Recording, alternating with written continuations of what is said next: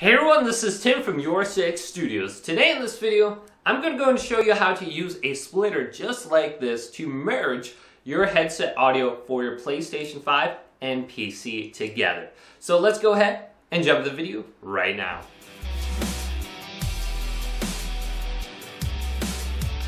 So this is a very cheap and effective way to merge your headset audio from your PS5 to your PC.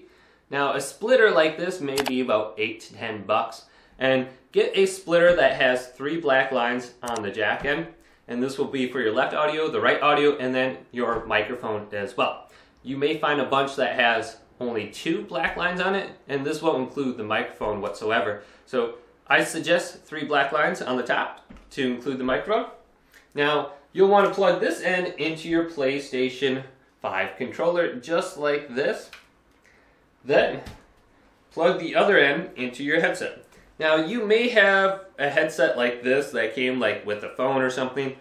You won't need an auxiliary cable for this. You can just directly plug this in for the audio if you want to go ahead and do that. Otherwise, if you have the Pulse 3D headset, there is a jack on it that you can plug an auxiliary cable in. And the auxiliary cable will look just like this. It has 2 male jack ends on it that will plug into one device and plug into another device. And I believe this one came with the Pulse 3D headset. And once again, you want to get 3 black lines on it to include the microphone audio. So you just plug this into your headset, and then you plug the other end into your splitter. Just like that. Use another auxiliary cable just like this.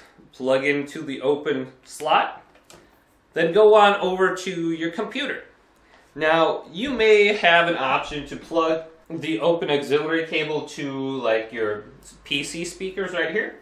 And you can locate the headphone slot on it, and you can plug it into there. Or maybe you have something on the back of the TV that you use, or on the front case of your computer, there should be like a headphone slot on there as well. Just directly plug it into that. So I have one right here. I'm going to plug my auxiliary cable into there. Now, if I go ahead and play something on my computer, I will hear the audio. And the same thing for my PS5. Now, just make sure when you go to sound under here, go to output device and make sure it's selected to headset controller. So it can output through your controller to your PC.